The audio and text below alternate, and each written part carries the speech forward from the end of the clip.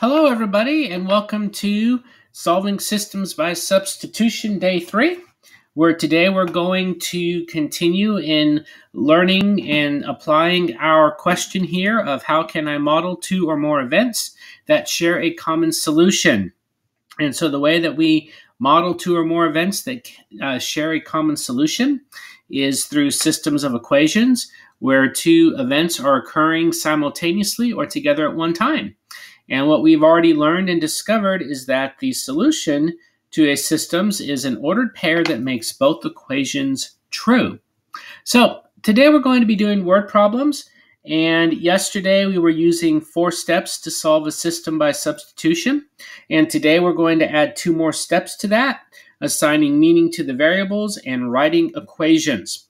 So if you need to, pause the video and add these top 2 steps to the steps we've already been learning, and then we will proceed. All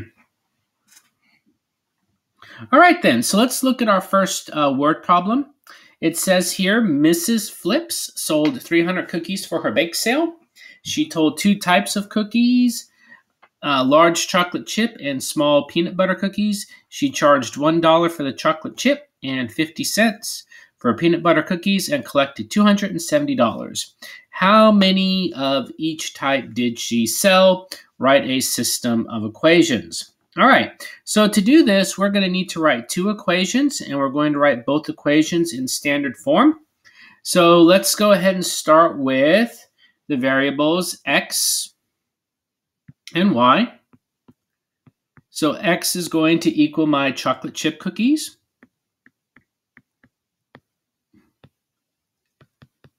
And y is going to equal my peanut butter cookies. Now, we know from reading the word problem that she sold a total of 300 cookies at the bake sale.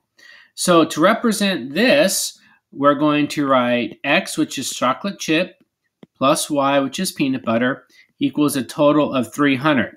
Okay, so this is our first, what we're going to call a category total, which is our total cookies. Okay, we had a total of 300 cookies.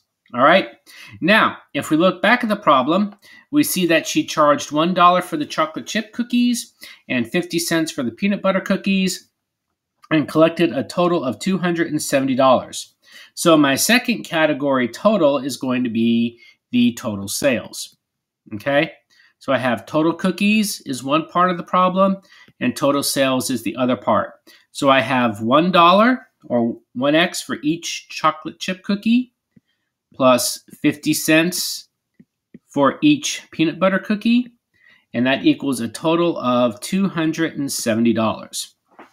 All right, so what I need to look at doing next after I've written these 2 equations is I've assigned meaning to the variables, I've written the equations. Now I need to change one into slope-intercept form.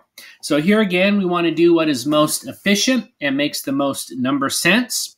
So I'm going to take this first equation here, the x plus y equals 300, and I'm going to change that into slope-intercept form or solve it for the variable y. So that's going to give me y equals a negative x plus 300. So what I'm going to do next is take this expression. This is how we are now defining y, as y equals a negative x plus 300. And I'm going to insert it back into this equation right here. So I've got 1x, or you could just write x, plus 50 cents times negative x plus 300 equals 270. Okay, so at this point, I'm simply going to distribute the 50 cents to everything in parentheses. So that gives me the 1x, or simply x. And then 50 cents times a negative x is going to be minus 50 cents x. And then 50 cents times 300 is going to be plus 150. And all of that's going to equal 270.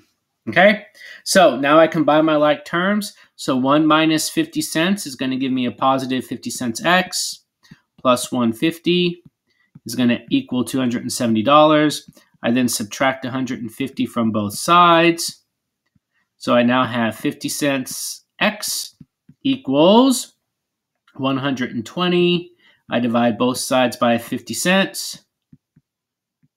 And now I get x equals 120 divided by 50 cents equals 240. Okay? So now I am going to substitute it back into one of the original equations and solve for the other value.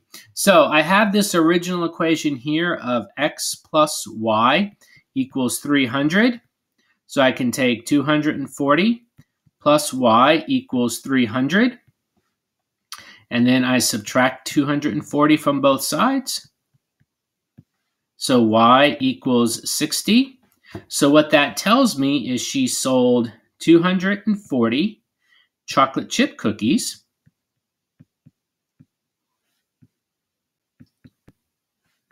and she sold 60 peanut butter cookies. Okay? Now, just so you know, when you take x equals 240, I chose to substitute it back into this equation here. You could have used this equation here, or you even could have used this equation here. It's really your choice. There again, it's a matter of what is going to be most efficient for you and which one makes good number sense. And you would have gotten the same answer no matter which one you used. Okay? So that was our first example. So let's go on to our next example here, which says, Paco's Tacos sold 280 food items from its mobile unit. Only tacos, $2 each, and burritos, $3 each, were available. It took in $660 in sales. How many tacos and burritos did it sell? Write a system of equations. All right. So same thing here with Paco's Tacos is we're going to need to let x is going to equal our tacos, and y is going to equal our burritos. Okay? So we have our tacos and our burritos. Now, the problem tells us that they sold 280 food items. So we're going to have here x plus y equals 280. And that's going to be our item total, okay? Because the total items sold was 280, okay? Then the next thing we see here is it says the tacos were $2 each, the burritos were $3 each, and it was a total of $660 in sale. So 2x plus 3y equals $660 in sales, and this here is going to be my sales total. Okay, so see, it's a system of equations because two things are occurring at the same time. I'm selling certain amounts of an item, and I'm selling those items for certain prices. All right, so we assigned meaning. We wrote our equations. Now we're going to go ahead and change to slope-intercept form. So again, the one that is going to be most efficient and make the most number sense is going to be this one right here. So I have x plus y equals 280. So I'm going to solve this for y and subtract x from both sides. So y equals a negative x plus 280. All right, so now I have defined x as this, or excuse me, defined y as this. This expression is what y equals. So 2x plus 3y equals 660. So I will substitute that in for y. So 2x plus 3 times a negative x plus 280 equals 660. So 2x. So as I distribute that, that's going to be minus 3x. So 3 times 280 is going to give me 840. And all that equals 660. So 2x minus 3x leaves me a negative x, plus 840 is 660. Subtract to 840.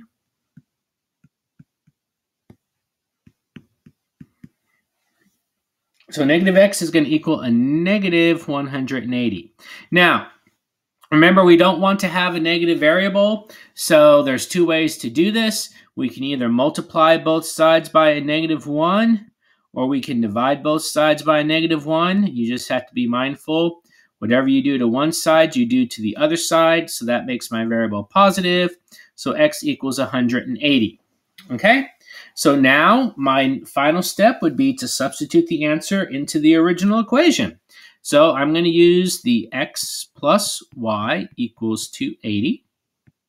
When I substitute 180 here, subtract 180.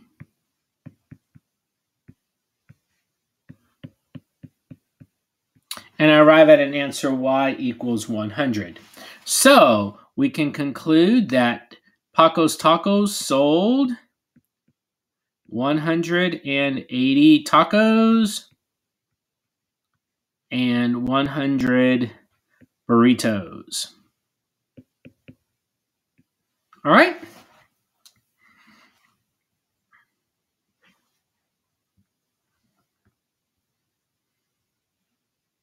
All right, so let's look at, let's go to number 7, or slide 7. All right, this one says, the girls' track team sold a combined total of 45 bags of popcorn and trail mix. The trail mix sold for $2 per bag, and the popcorn sold for $1 per bag. A total of $55 was collected. How many of each bag were sold? All right, so we've got popcorn and we've got trail mix that we're going to write this equation about. All right. All right, so here, I'm going to let x equal the trail mix, and y is going to equal the popcorn. Okay, so it tells me in my problem that I sold a combined total of 45 bags. So trail mix plus popcorn equals a total of 45. All right, so again, this is going to be my items sold.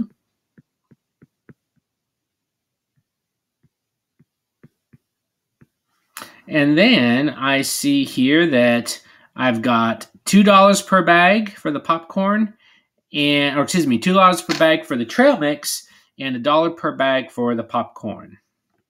So that's going to give me 2x plus y. And then my total sales amounted to $55. So I have my items sold, and then I have here my total sales. Okay, so if you get your category totals right, and if you get the units right, you'll never get one of these wrong. Okay, so what's going to be the most efficient and makes the most number sense to change into slope-intercept form? It's going to be this equation right here. So I'm going to come down here, x plus y equals 45. I will subtract x from both sides. So y equals a negative x plus 45. All right, so let's go back to my other equation here, 2x plus y equals 55. So again, I have defined my value of y now as this expression, negative 2x plus 45. So I'm going to have 2x plus negative x plus 45 equals 55. Okay, so here the negative and the positive become a negative, so 2x minus x plus 45 equals 55. So 2x minus x is x. Subtract 45 from both sides. So I have x equals 10. So now I come back up here to my x plus y equals 45. And I'm going to substitute 10 back into that equation.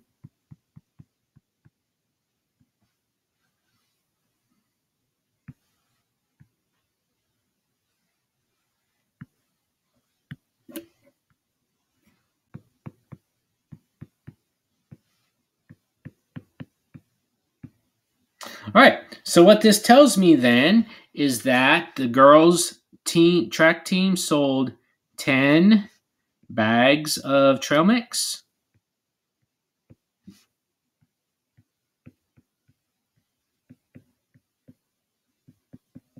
And then they sold 35 bags of popcorn. All right, so this kind of brings together everything that you have learned thus far in Math 1 about your linear functions and linear equations. It uses it uses slope-intercept form and standard form, and it uses systems of equations to find an ordered pair solution. Okay, so what we're going to do is, if you start here on slide number 8, okay, 8, 10, 12, 14, and 16 is where you're given the different problems. And then the slide that comes after it is a slide where I set it up for you. So what the intent of this would be for you to read the scenario here, okay, and try and write the system yourself, and then just flip to the next slide and see if you did it correctly, okay? So this is kind of meant to be, in a way, self-checking, but also since you're at home and I'll be in my classroom probably when you're doing this, and it'll be a little hard for you to ask me questions. This way you can kind of check yourself as you go along and make sure, at least if you set it up correctly, you should get to the right answer, okay? So what I want you to do is at least attempt to write it yourself first, and then check what you did by flipping to the next slide. And then, of course, show your work on a separate sheet of paper and upload it to Canvas. All right, so this is it for today. And please make sure you check Canvas tomorrow. I know it's December 18th, and it is the last day of school for the year 2020. But still check Canvas. There will be something up there for you to at least read. All right, so have a great day, everybody, and I will be on Google Meet from 10:45 to 11:45 if you need assistance. All right, have a great day.